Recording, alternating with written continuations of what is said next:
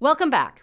In the last segment, we discussed what it means to be in orbit around the Earth. And we made a note that being in orbit is something specific. It is possible to be out in space, but not in orbit. But you can't be in orbit and not in space.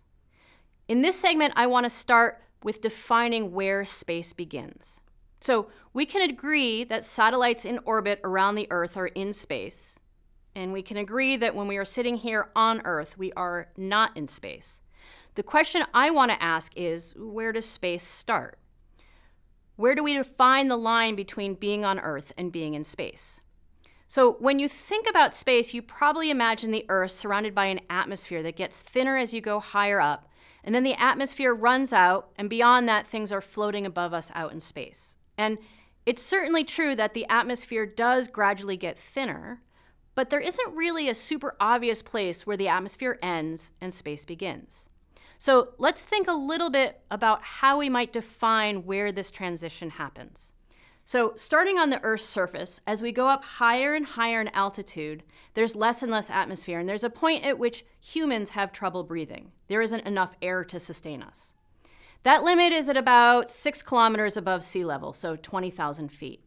For example, if you want to climb Mount Everest, whose summit is at 29,000 feet, so about 8 kilometers, it takes weeks to acclimatize to the altitude, and climbers are always bringing supplemental oxygen tanks with them. So that's definitely not quite space, so let's keep going higher. Commercial airplanes fly at 10 kilometers above the surface, 35,000 feet. Airplanes are flying with the help of the atmosphere. They're using the air both in the design of their engines and to create lift so they can fly. Military airplanes fly a little bit higher than commercial airplanes, typically 20 kilometers, so 65,000 feet above the Earth's surface. These are still airplanes, so again, definitely not space. If we want to go higher, weather balloons or spy balloons fly at heights of about 30 kilometers or 100,000 feet above the Earth's surface. The world records for flight, whether it's a balloon or an airplane, are all at about 40 kilometers above the Earth's surface or 130,000 feet. So the limit for space must be higher than this. In thinking about how to define space, Theodore von Karman wrote some influential papers in about the 1950s, asking where does the atmosphere get so thin that there's just no hope of flying an airplane? The limit that von Karman came up with was 100 kilometers above the Earth's surface, or 330,000 feet. And that is currently the international definition of where space starts, 100 kilometers above the Earth's surface. It's a somewhat arbitrary point in terms of physics.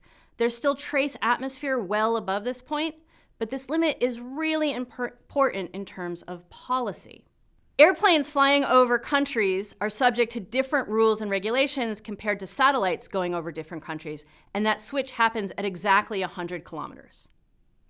However, just to be extra confusing, NASA in 2005 decided for various reasons to change its definition of space to 80 kilometers. And so if you travel above 80 kilometers, you're considered an astronaut by NASA, but not by the international community.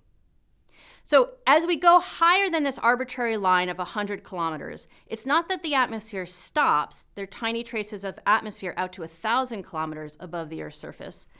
Nonetheless, there are many satellites that orbit in this region. I started this segment asking, where does space start? And we've decided that space starts at the Karman line at 100 kilometers above the Earth's surface. Let's end by asking, how far away is space? So again, you may have this image of your head that space is super far away and there's things floating above us. Let's say you could point your car straight up and start driving.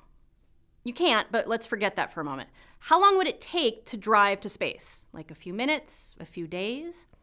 The Karman line is 100 kilometers away. That's 60 miles. And if I'm driving my car straight up at the speed limit, that would take less than an hour. So like maybe not a trip to the grocery store, but you don't even need to pack a snack. And so I want to change your mental image away from space being super far away and things sort of gently floating overhead to something more like this, where space is not all that far away, it's an hour drive, and objects in orbit are moving really fast overhead. And in the next segment, we'll define the names of various different orbits around Earth and come up with a way to describe and quantify these different kinds of orbits.